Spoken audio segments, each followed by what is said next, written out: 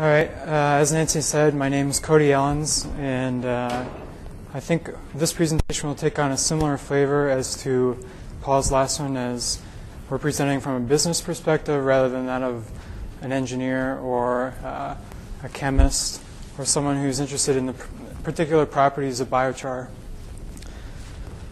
So this presentation will be entitled Biomass to Biochar and Fast Pyrolysis Oil Fractions. Avello is a startup company, a spin-out of Iowa State, and we were trying to commercialize some technology that we developed there as we were recent graduate students, and we're commercializing that technology to provide asphalt, fuels, chemicals, and soil amendment products through fast pyrolysis. One thing I would like to mention right at the bat is that Avello Bioenergy, Avello's name actually is kind of important to the process that we're trying to commercialize from the university. Avello in Latin actually means to separate, and so I think that will make more sense as we move further along in this presentation. As I mentioned, we're a spin-out. We were formed by three former graduate students, including myself, as well as Dr. Robert Brown from Iowa State University in 2009. We have an experienced team of managers, and we have seed funding from a venture capitalist group in Des Moines. And we've licensed two technologies from the university, Iowa State University, one of which is fast pyrolysis soil fractionation technology, and the second is bioasphalt technology. So some of the challenges that have brought us here today and have made bioenergy in particular more economically feasible include the fact that we have rising energy prices, commodity shortages, a growing U.S. energy demand, concerns about energy security, greenhouse gas emissions, climate change, and declining rural development. Looking more closely at some of these, the energy prices and commodity shortages, I'd like to point out that not only are fuels, transportation fuels, related strictly to crude oil, but pretty well everything else. As I was talking with someone at lunch today, they mentioned that 90% of what we touch and use each day is derived from petroleum. And so this is important for our company because we provide an asphalt, a bioasphalt product. And as you can see, petroleum-based asphalt binders, that price pretty well mimics crude oil prices. And that's the blue one on the graph, whereas the crude oil price is in the black. And over this time frame that I'm showing from 2000 to 2010, you can see kind of the average of the red line is starting to go down. And the reason is petroleum refiners are actually converting a lot more of the barrel of oil into transportation fuels rather than asphalts. And so there's a simultaneous shortage and increase in price. One solution to some of these challenges that we've been talking about is fast pyrolysis. As others have mentioned, fast pyrolysis can use a non-food biomass, processing it in the absence of oxygen using a high-temperature conversion method. Typically for our system, we like to run the reactor or like to input the biomass with less than 10% moisture and smaller than a 1/4 inch diameter. So there's a little bit of minimal pre-treatment, as I point out on the right there. Fast pyrolysis is typically around 500 Celsius or 930 Fahrenheit. And at those temperatures, those particles, when you enter them into the hot reactor, produce three different products. The bio-oil or fast pyrolysis oil optimized around 60 to 75%, biochar between 15 and 25, and the non-condensable gases making up the balance. Those non-condensable gases on a commercial scale would probably be recirculated and combusted to heat the reactor itself. I don't think that it would be self-sustaining if you use all those gases to heat the process. You would probably either add natural gas or propane, or you might use some of the biochar that you produce to heat the process also. And on the right, you can see some of those benefits using homegrown energy, non-food biomass. The fact that we yield a high amount of liquid is advantageous since a lot of the existing infrastructure in our nation is liquid-based. So a solid-based material or product is somewhat cumbersome. And as many of these companies will tell you, processing the biomass itself is usually the greatest challenge, the low bulk density. Conventional bio-oil has been used in a number of applications. You've seen it, you can see it used in combustion in boilers, internal combustion engines, and even gas turbines if it's really clean. All these for generating heat and power. Also some specialty applications including food flavoring, preservatives, or resins. However, this bio-oil does have some problems which limit it in more widespread application. These include high water, oxygen, and acidic content, which lead to a lower heating value and corrosion of existing infrastructure. The fact that it contains oxygen leads to instability and immiscibility with hydrocarbons. And the solids content can lead to fouling or deposits on burners. And additionally, the fact that it's difficult to upgrade into transportation fuels increases that price. So Avello's solution to all this is to combine fast pyrolysis with fractionation technology, hence our name.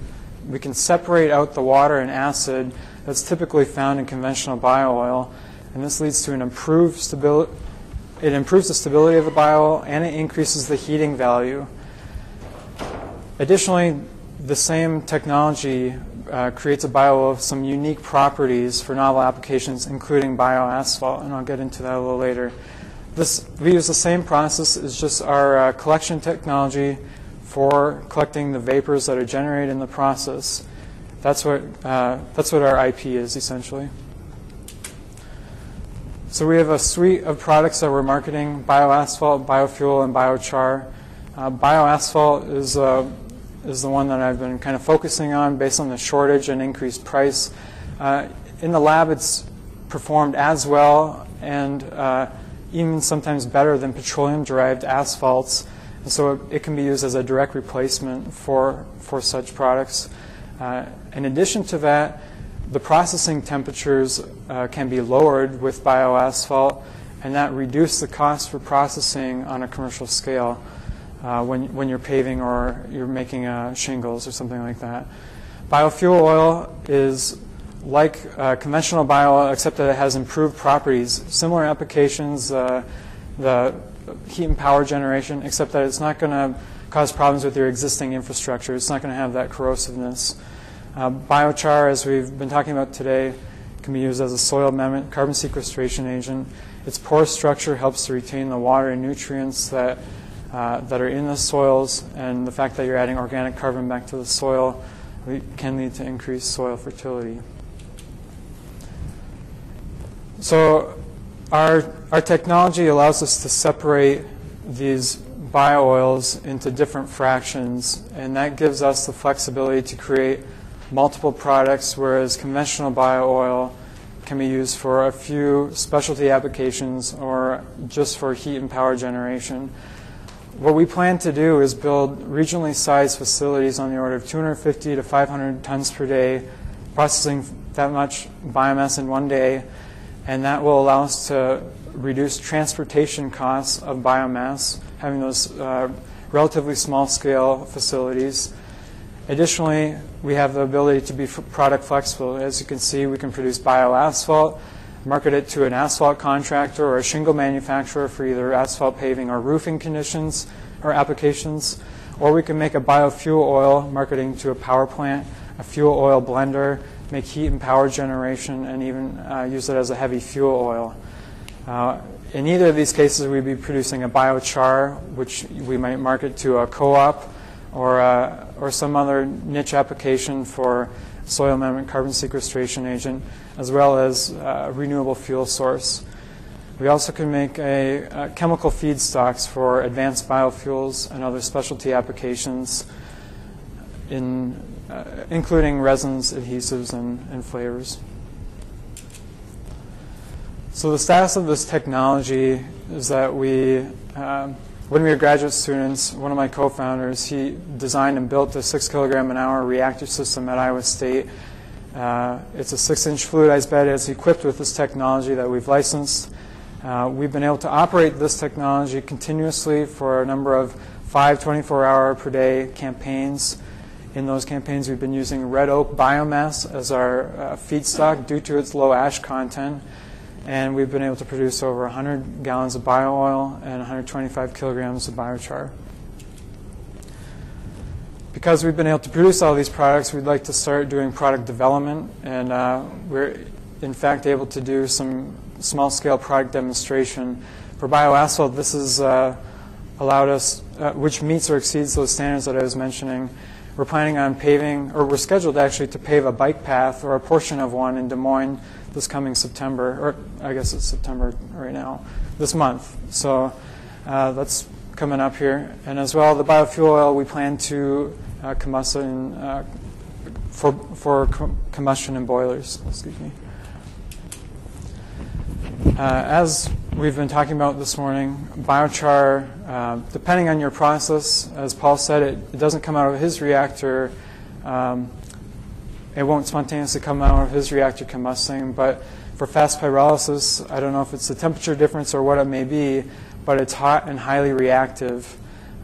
Exposure to air may lead to spontaneous combustion, and for this reason, we are investigating methods to safely store, process, and handle and formulate biochars to provide a safe product to our customers. And as Paul also said, we don't want this to blow up in the mailman's face, so it's bad business. We've also been looking at its use not only as a soil amendment and carbon sequestration agent, but as a renewable fuel for co-firing with coal power plants. Our pro forma economics for commercial scale plants are robust. They allow us to make a profit, but they do require that pyrolysis.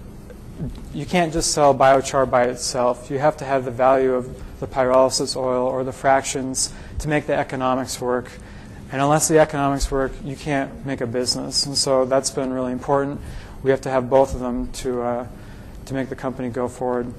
And in so doing those economics, we've had the challenge of placing a price on biochar. And really what we've been doing is we've set a range of prices and done sort of a sensitivity analysis to see how do the economics look at this price per ton, or how do they look at this price per ton. If we look at it on an energy basis and you assume about 25 megajoules per kilogram, the higher heating value of biochar, and you know that coal is priced at around $1.95 per million BTUs, this roughly equates to $42 a ton. This, as you can see, does not take into account the agronomic or carbon sequestration benefits, which may or may not add value. And like I said earlier, we have a range of values that we've done for economics to see what works and what doesn't. Our business plan is to scale up the technology to 2.5 tons per day in a demonstration plant. We're currently raising funds for this right now, and we'll plan on building our first our demonstration plant beginning next year. We've aligned ourselves with some strategic investors, including those in the asphalt and fuel oil industries. We also are working with industrial power generators and feedstock suppliers for these commercial scale plants. Our business model is to build, own, and operate these plants. We'll set them up around the Midwest to process feedstock, and in so doing, we'll have these contracts in place to process the biomass and provide those products I was talking about. And we are open to strategic licensing of our technology and joint ventures. In conclusion, then, there is no silver bullet, as a few others have mentioned. Fast pyrolysis may be one solution to some of the challenges. We use a homegrown feedstock.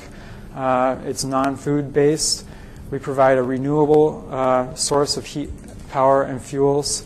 And we have the potential for carbon sequestration with the biochar.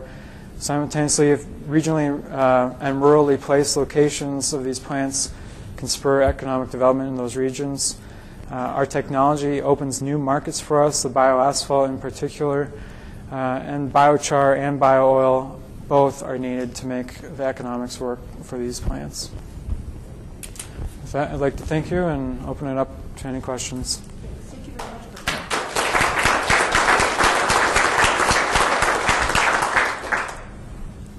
Anyone have questions?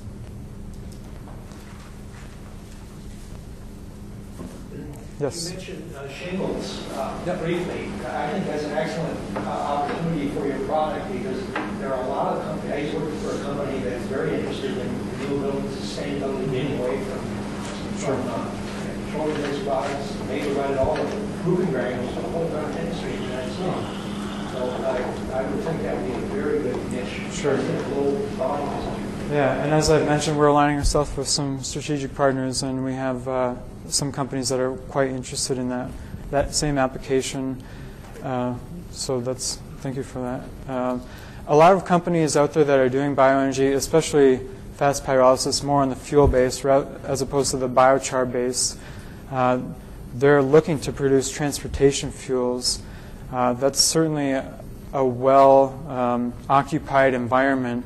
Our company is going down a little bit different path. We want to produce biomaterials. We can also produce biofuels, but with all the regulation, it seems a lot easier to get into the biomaterials first. Go ahead. Compared to normal asphalt, is there any major disadvantage for your bell asphalt? Is there a decent or disadvantage, in case of how long? Well, as I mentioned, in the lab, it's performed as well and better than petroleum-derived binders. What this bike path will do will allow us to test it on a real-world demonstration, and you can actually check over time how it'll age or how it'll crack, those different methods. But as far as we can tell, there are no disadvantages to it.